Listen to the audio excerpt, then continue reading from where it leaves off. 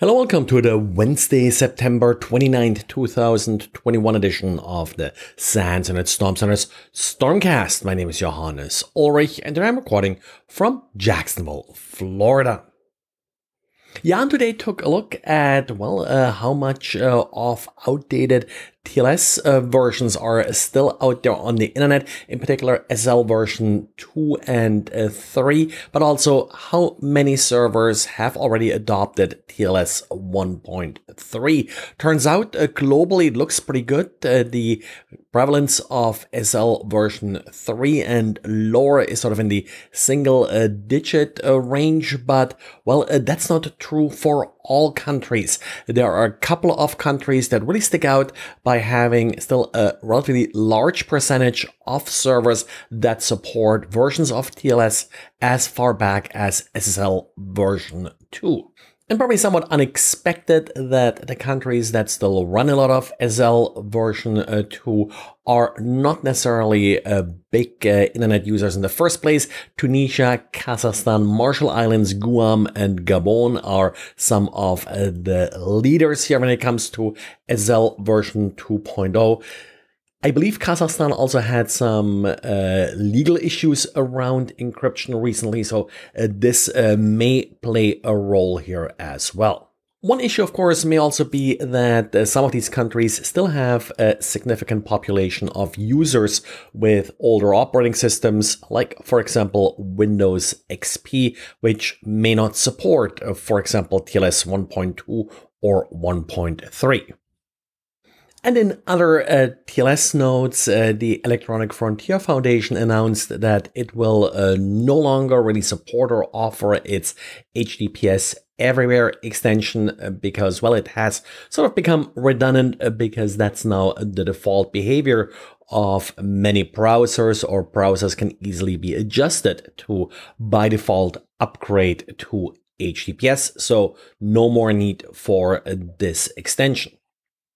And talking about browser add-ons, apparently for the last 7 months, a browser add-on was available on Mozilla's website. So this was a Firefox add-in claiming to be a safepol application. Safepol is a wallet that's available for Apple and Google Play as a native application. Apparently, there is no official browser extension associated with it, and the browser extension by that name that was hosted by Mozilla apparently had one function and one function only, and that was to steal users' cryptocurrency.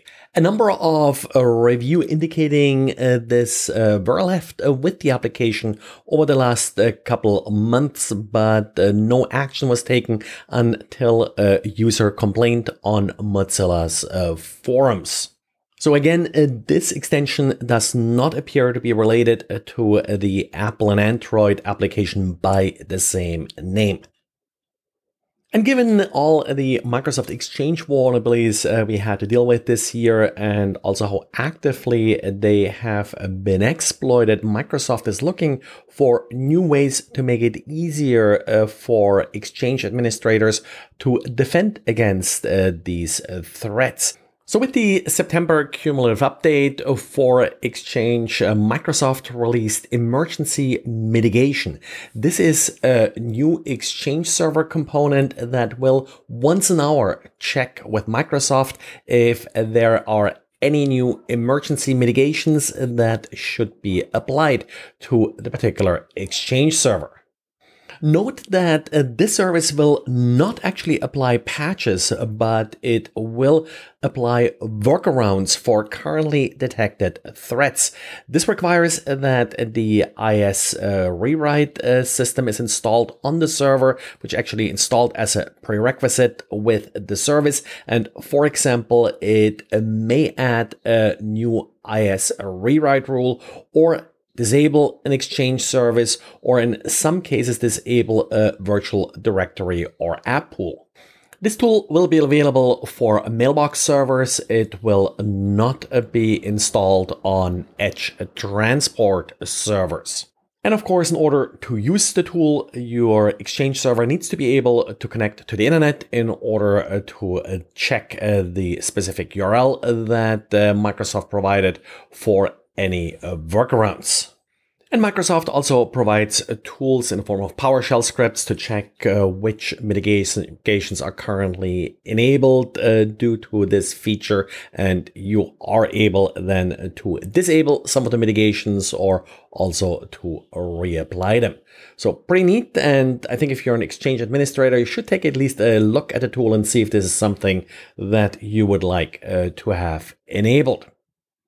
Well, and that's it for today. So thanks again for listening and talk to you again tomorrow.